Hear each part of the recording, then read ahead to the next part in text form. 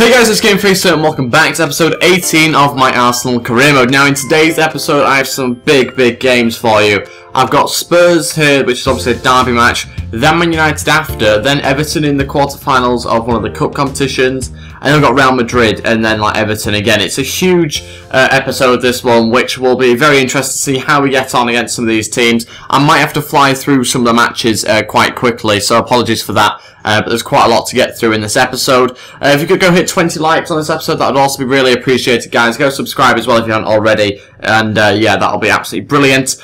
Yeah, let's see how we get on in this episode. Got a game against Spurs coming up to start off with. I'll change around the team and I'll show you what side I'm going to put out. Okay, this is the team I've gone with. Now, you can't afford to lose these sort of derby matches, so I've put out a strong team, a really strong team, in fact. Pereira starts on the left. Other than that, it's pretty much the team you'd probably expect.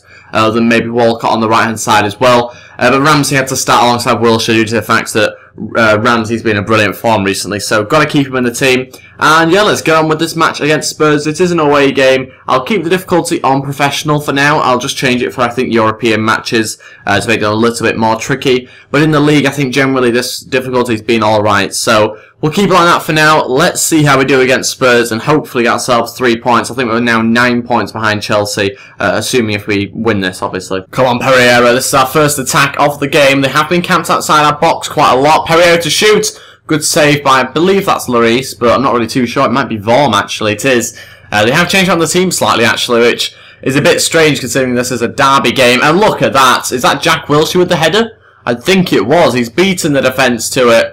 And super Jack Wilshere has got himself a headed goal, 1-0, and they were already beating Tottenham 13 minutes in. That's a brilliant little cross there from Sanchez, and Vorm makes a silly error and comes out to try and punch it away for some reason, and Jack Wilshere gets the headed goal, 1-0. Walcott's looking dangerous, here we go, cuts inside, back onto his right foot, and oh, I thought it was a goal. And that is it for the first half. That's pretty much the only chances that I've had. I've not had a lot of chances, or clear-cut ones anyway, in this first half, so hopefully we improve in the second half. It is still 1-0, and yeah, we might need to make some changes. I don't want to make loads because I don't want to get everyone tired because we have a lot of games at the moment, but I might bring on Rabiot a little bit later on, but for now we'll keep it exactly the same. Pereira to hit one, also it's Sanchez! Oh my days, what a strike that is from Sanchez! I thought it was Pereira initially, but it wasn't. What a hit that is, into the right-hand side of the goal, and it's 2-0. Brilliant strike. That's only 20 minutes into the second half now, and Sanchez on the edge of the box. We'll have to watch that one back, because it was a hell of a strike from him. The corner wasn't great. I mean, Vorm came out again for some reason and punched it away, but what a hit that is. Brilliant control from Sanchez, and the strike matched it as well, 2-0. I think Sanchez has been a little bit of a disappointment for me this season, and the reason why I'm saying that is because he's only got 4 goals. That's not a lot considering where we are in the season at the moment. We only have, I think, 3 months left, so it is a bit of a disappointment the amount of goals that he's got. I think it's partly because I don't think he plays as well on the left-hand side as he does down the centre. He's currently playing down the centre in this match, so that's maybe why he's starting to get a bit more of the ball, but as you can see a moment ago, he did just get knocked off it, and they've hit the bar, and they should have scored that one.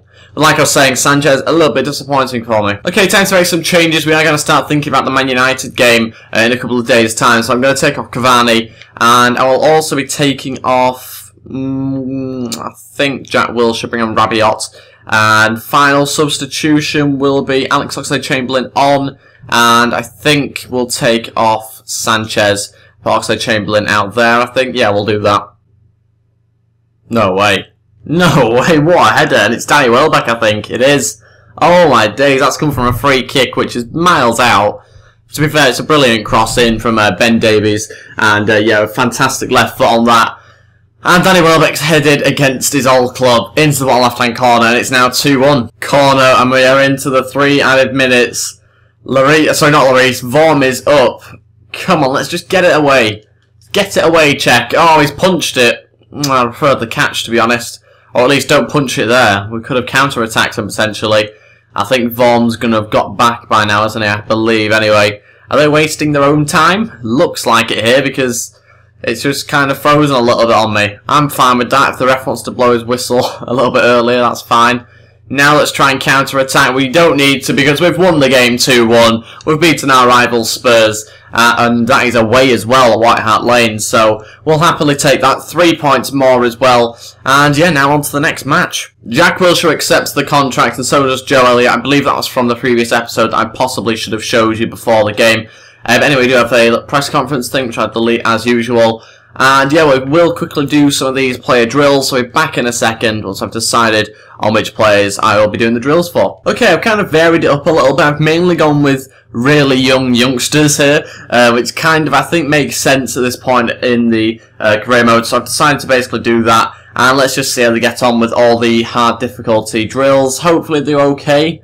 As you can see there, my youngster has got very close to 58 overall, and I believe that goalkeeper has got nearer to 54. Sorry, yeah, 54 overall. So I think we're doing okay. Actually, that was better than I thought. Lopez is getting so close to 75 overall now. I do need to start using him a little bit more. Maybe it's that I put him in some cup games, especially next season as well. I'll hopefully be able to incorporate him into the side a little bit more. But for now, he will be on the sidelines for most of it. We do have the Spain national squad submission coming up shortly as well. There has been a few suggestions about that in the comments. So once we get to that, I'll let you know about what was happening in the comments. But basically, we do have the game against Man United now. It's an away match. Where are Man United at the moment? 9th. Okay.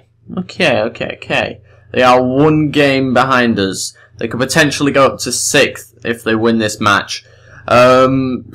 I really could do with simming this. I really could. The reason why I say I could do with simming it is because I've got Everton coming up, then Real Madrid, and I need to play the Real Madrid game. And I generally only actually play 2 matches in an episode. I could do with simming this one, but it is going to be a very risky one. I'll be back in a second once I've decided on the team, and if I think it's going to be good enough to sim, then obviously I'll sim the match. Okay, this is the team I'm going to be playing with. I've tried to change it around as much as possible, while still having good quality players in there. We are going to sim the match against Man United. Massive risk, and I'm 9 points behind Chelsea, but I do need to try and get on with a few of these games now. I can't let this season drag on for too long, because we're near 20 episodes. We're not even past the first season yet, which is unusual for me. So let's get a goal. Alex Oxlade-Chamberlain, 26 minutes in. I'm expecting them to score, so we need more than one goal. Into the second half, still 1-0 up. I hope they don't score late. That always seems to happen. Oxlade-Chamberlain gets injured, but stays on the pitch. And we haven't got a second goal yet. Come on. Walker comes on. Oxlade-Chamberlain off. They're going to get a late one. I can feel it. Oh my days, we've won it 1-0. We've won it against Man United away. Somehow we got the 3 points. Risky, but it paid off. And Alex Oxlade-Chamberlain's only out for 2 days, luckily for me. Ward-Prowse isn't happy with his role at the club. Yeah, he will get to play against Everton in the Cup, and in fact in a day's time. So yeah, he does get to have a match against Everton here. It's not very good, this schedule at all. I've just had 1 day's rest, and that's it for the match against Everton. So even though I would like to put in Oxlade-Chamberlain because he doesn't generally get many stats, he can't because he's not recovered from the last game yet. So back in a second, we'll have to decide on this team, which can hopefully beat Everton. I really hope this is enough to win against Everton. We are at home, and it is a fairly decent team, I still think. I've just started to play some of the more senior players, potentially, or some of the players that don't get as many games. So that's why Rosicki's in there, and obviously Arteta, players like that. I would have dropped Czech if I hadn't have changed around the team so much, and I would have put Ospina in there, but to lose 10 overalls worth of quality is a lot for my keeper, so I'm going to keep checking there. Hopefully he's going to survive this game as well, and we should be able to beat Everton. I still think with this team, hopefully it's not like it was in real life against Sheffield Wednesday where Arsenal lost 3-0. But anyway, Lopez gets a goal in the 3rd minute. We are 1-0 up. That's a brilliant start, and a nice goal for Lopez to kick off his career at Arsenal. Can we get another goal before half-time? No, McCarthy equalises. Now we are into the second half. Still 1-1 at this moment in time. But Arteta scores against his old club. And it's 2-1 now. Stones gets a straight red, which is helpful for us. But no doubt it won't actually make things any easier. And 5 minutes left. Can we hold on to the win? We've got another win against a team which we potentially found. Kind of got a little bit lucky there, to be honest, didn't we? But we'll take it, why not? And let's move on to the player drills now as well. Okay, so I've gone for pretty much the exact same 5 players, except Mbolo gets into the drills instead of, I can't even remember now, was it Rabiot maybe that I replaced him with? So yeah, this is basically what I've gone with. Hopefully that's going to be enough to potentially see some upgrades in at least attributes anyway. Iheanacho gone up to 70 overall, and so has Solly, the goalkeeper. He's now 54 and nearly 55 overall, so that's fantastic. Really looks quite good at the moment, actually, from our youngsters' point of view. So hopefully in the next season, I can actually have a whole cup team that's good enough to get me to the final of a cup, and then obviously we'd potentially change it for the final. But I think we could have a decent cup team in the next season, so I'm really looking forward to that. I've got the game against Real Madrid now. I will be playing this one, but first we have to look at the Spanish squad submission that I have to do, and there has been some suggestions in the comments, and one of which was putting Hector Bellerin in the side. Now, I've got Juan Fran, who luckily for me is out for 5 weeks, so I didn't even know that, to be honest. So that's kind of the easy one to go with, and get rid of Juan Fran out of our team, and just try and find Hector Bellerin and put him in at right back. I think that's kind of realistic. I mean, for me, Bellerin's a fantastic player. Obviously, it's another player that could potentially get injured on international duty, but I'm there to risk it. I am the Spanish squad manager, so I can manage how much time Hector Bellerin gets on the pitch anyway, so I'm pretty happy with that, and I'm pretty happy to do it. And there we go, Hector Bellerin will be in the side. There's actually a lot of right-backs that are better than him in terms of overall, but for me, Hector Bellerin's really fast, he's really young, and he's definitely one for the future. So that's the reason why he gets a position in my squad. Also suggested was Fernando Torres. Now, Torres, for me, is one that I'm tempted by, but the only reason why I'd need another striker is if I was to play 2 up front, and I'm not 100% sure whether I am going to be playing 2 up front, so I'll quickly search for Torres. You can search my last name. Torres, and I'm not really too sure overall he is. Is he like 80, 81, something like that? Fernando Torres, 79 actually, so he's a little bit lower in overall than I expected. Will he be good enough? I know he can't really replace Morata because he's such a fantastic player.